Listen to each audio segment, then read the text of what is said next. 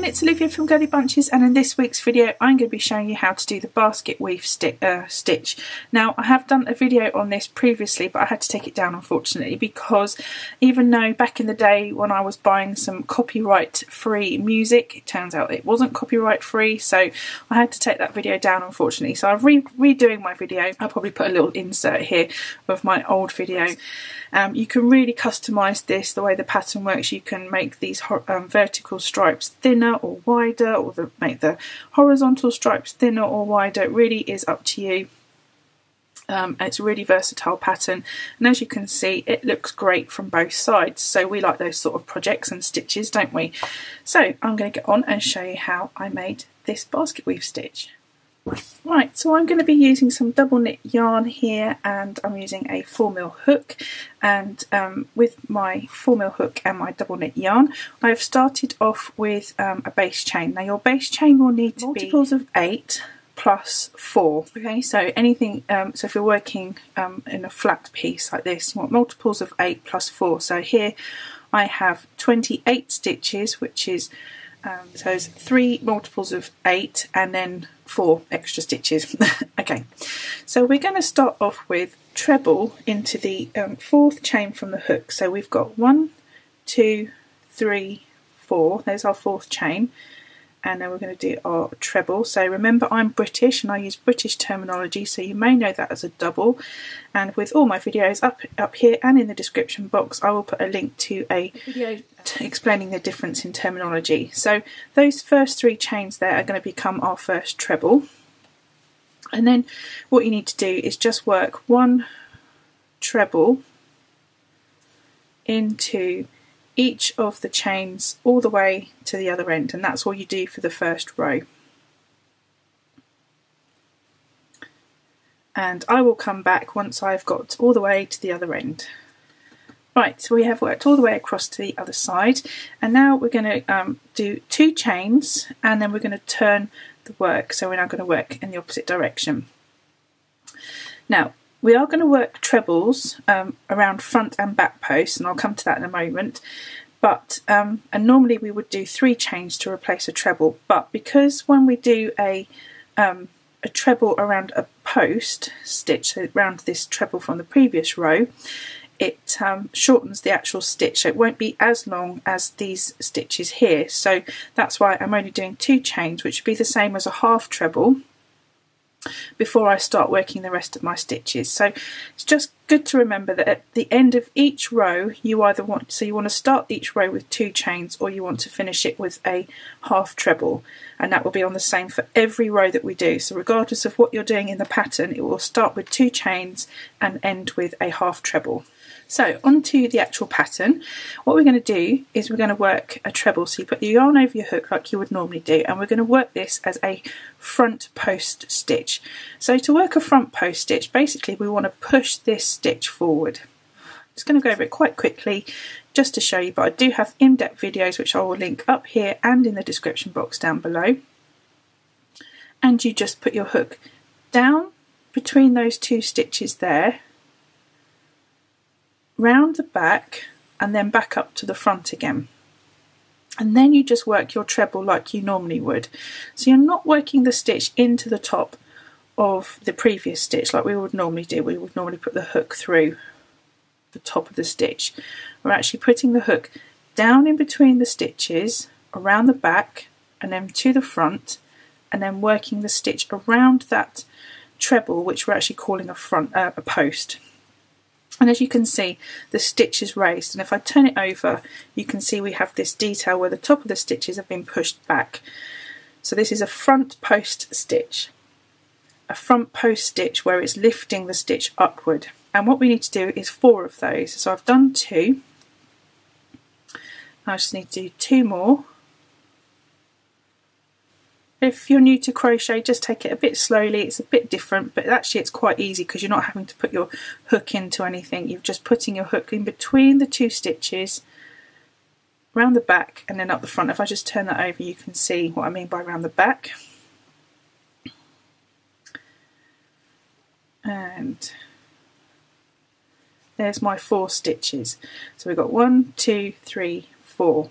Now the next 4 stitches are going to be worked around the back post. So again, put the yarn over the hook, and this time we're going to come in from the back, in between the stitches, across the front, and then down around the back again. So you can see now that before you could see the hook going across, but now you can't see the hook because it's on this side. So you just pull, so you put the yarn over the hook and you pull it through, and now you're going to finish working the stitch around the back. Can you see the difference now that we have with the stitch? But if you turn it over, it looks like we've worked a back post stitch here, and it looks like we've worked a front post stitch here. Okay, so it's going to be the reverse on the reverse side, so the reverse effect on the opposite side, that's probably a better way of saying it. So we need 3 more of those. So again, yarn over the hook, in between those stitches, those trebles from the previous round, up across the front, and then down in between the next 2 stitches. Grab the yarn, put it through, and you're going to be working around the back here, so you just need to tip it down if it makes it easier for you, and you just do your treble as normal. And I'll do that 2 more times, from the back, across the front, down the back, grab the yarn, and then work the treble. And then 1 more time.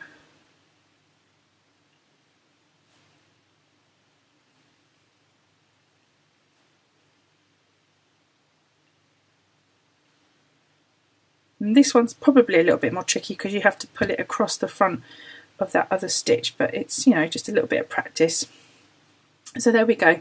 We've got 1, 2, 3, 4 front post stitches worked, and then 1, 2, 3, 4 back post stitches worked. And if I just turn it over, you'll see how they look, the reverse of what we've just got on this side. So we need to finish the row doing 4 front posts, 4 back posts, 4 front posts, 4 back posts.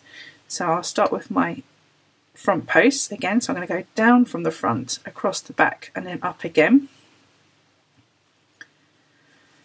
And again, we need to do these in groups of 4 stitches.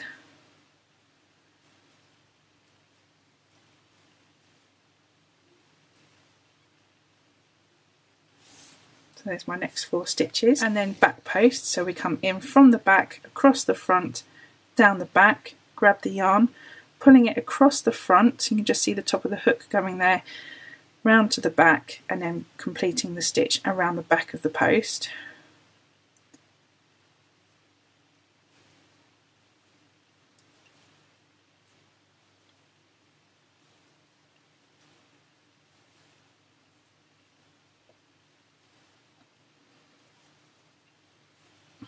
And there's 4 of those completed. So now we're going to do front posts,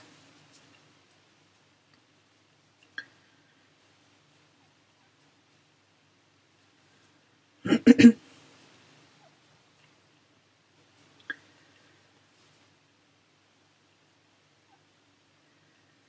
then we should have 5 stitches left. 1, 2, 3, 4, 5, which is great because now we're going to do 4 back post stitches.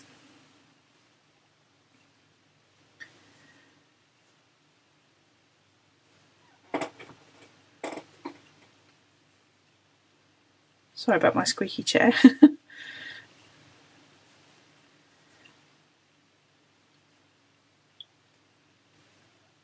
And then on the very end stitch, we're just going to do that half treble that I said about at the beginning, just into the top of that 3rd chain there. And you just finish that off like so. So if I just have a little look at what we've got here, it's probably a little bit difficult to see because we haven't really got the pattern going, but you can see we've got raised stitches there, and the back post stitches are raised on the other side. Chain 2 and turn your work.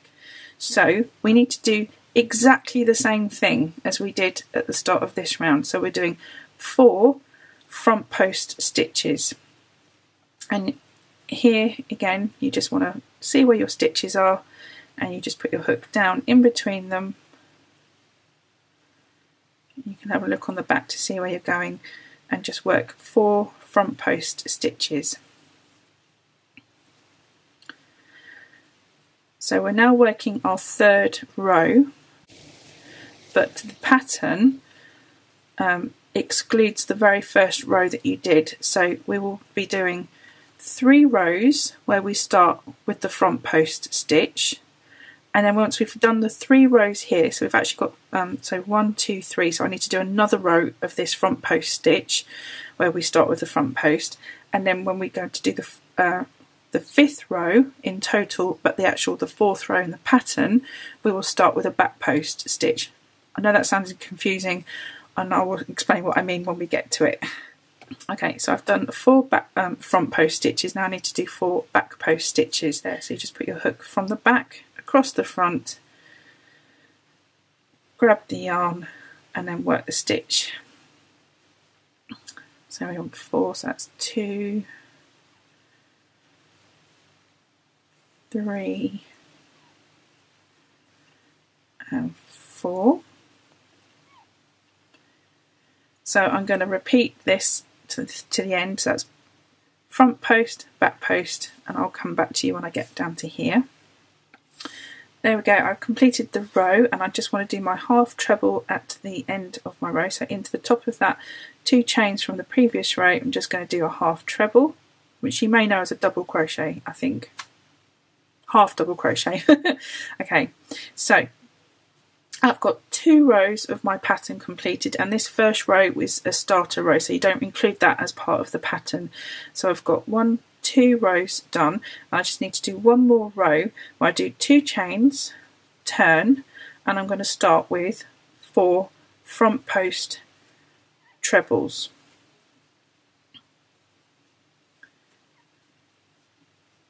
Exactly the same thing as I did for the last 2 rows.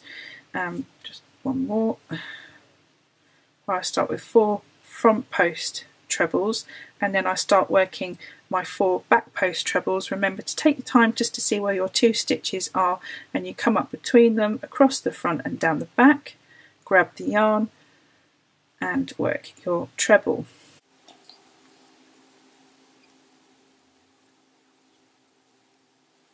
Okay, so I'm going to come back once I've got to the end of the row, but you can start to see the pattern forming quite nicely there. So I've completed my row, and as you can see, it's really taking shape. So if I hold it this way, you can see what I mean about the stitches being front post and back post. So you've got this sort of definite wiggle, which is exactly what we need. And now what we're going to start doing is doing the opposite of what we've done for the last 3 rows. So remember, this first row is our starting row and doesn't count as part of the pattern. Then I've worked 3 rows here. So it's 1, 2, 3, and there's the stitches from the very first row. I've done 1, 2, 3 rows of stitches on top of this row, which is our first row, so I've got 4 altogether. So the 5th row will now start doing the reverse of what we did here, so that we get the effect of the basket weave. So chain 2 to start off your row, 1, 2, and turn. So we started off with front posts. Now this time we're going to start off with 4 back post stitches. So you're just going to put your hook in between that last stitch that you did and the treble, if I get that to focus, and you're going to go down, grab the yarn and work the stitch at the back of the stitch below. And then again, because we want 4 of these,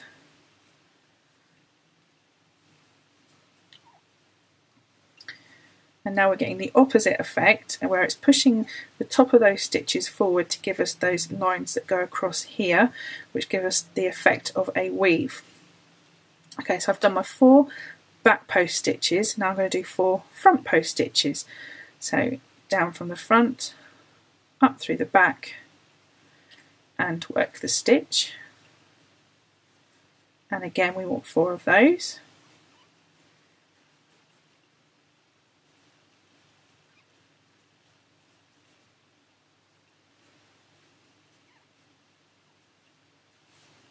And now you can see how this goes across and that goes over, give us that lovely basket weave effect. So again, now we need to do 4 back posts, so up through the back, across the front, and work the stitch around the back.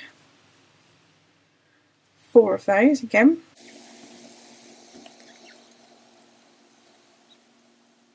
And now we're going to work 4 front posts.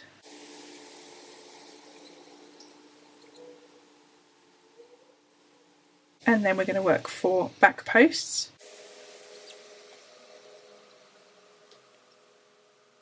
And then we're going to finish off with 4 front posts. So before we were ending the row with 4 back posts, and now we're ending the row with 4 front posts. So you can just see it's alternating.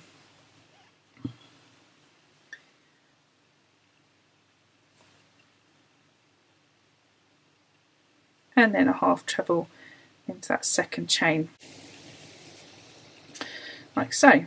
Okay, so I've done 1 row and we need to do 2 more rows of that, where we start with back posts and finish with front posts. So 2 chains, turn, and then we're going to do our back posts.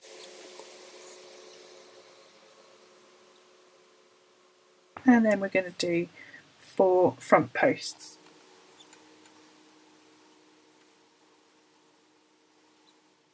So I'm going to finish this row, which is my second row, and then I'm going to do a 3rd row, and then I'll come back. But there we go, that's my 3rd row of my second phase of the pattern completed. So I've done 3 rows of the pattern here, and then 3 rows of the reverse of the pattern, and then you would just continue now working these first 3 rows again. So chain 2, turn, and then you'll work front post stitches this time, and same principle as before. You work 4 of those and then do 4 back post stitches, and you would do 3 rows of that where you start with the front post stitch. Okay, I'm just going to do a few more rows and I'll be back in a second. So there we go, I've completed a few more rows of the pattern. As you can see, it's really textured and lovely. But yeah, I really hope you enjoyed this tutorial. I'd love it if you gave me a thumbs up if you did. If you didn't, or you have any questions, why not pop me a comment in the comments box down below, and I will do my best to get back to you. Obviously, I don't get back to people straight away because I get quite a few comments, but I do try to go through them every couple of weeks, sort of clear all the comments across all my videos. So eventually you will get a hello from me. I do try to do that. Yeah, so if you haven't subscribed, why not hit that subscribe button down below? That'd be cool if you did. And I will see you in my next video. Thanks for watching.